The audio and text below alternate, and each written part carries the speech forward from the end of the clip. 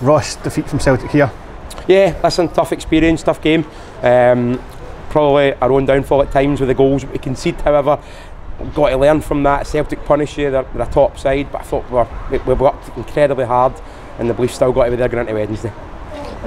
We speak about wanting to be in that top six, wanting to play in games like that. Although the result didn't go our way, as you said, these are the games you've got to learn from them, and that can only improve us. Yeah, we're not here to make up the numbers. I think that's first and foremost the point we've got to get across to the girls as well. We're here to be competitive, we're here to try and win games, and we did that. We go out with the intention to go and win the game. The girls believe in that, we want that as staff, we want that as a club. Today we're on the end of the result today, which hurts. But we move on to Wednesday night again with the same message, that we go at it and we go toe to toe with the top teams in the country. This is where we want to be.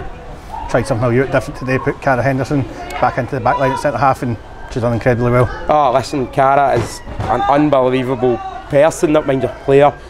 She knocked her pan in today. She works hard in any position we play her this year. She's done well. Obviously Demi's a big loss, but Cara today stepped in, was excellent. Have to give her a huge amount of credit for what she's done today. Does that just show you what we've got in the dressing room, that players like that? Cara's our top scorer, our striker, and she's happy to go and do that job for the team. Yeah, listen, Cara does everything that she's asked. She's a great trainer, works incredibly hard on her game, as are all the girls. The girls done a job. Emma Lawton played at right midfield today.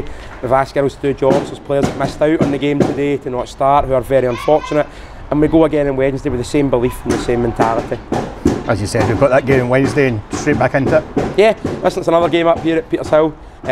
City are obviously a top side as well, pushing for the league and Champions League spots, so we have to go in and compete and be there again and believe that we can go and get something out of the game. I'm lucky today. Thank you.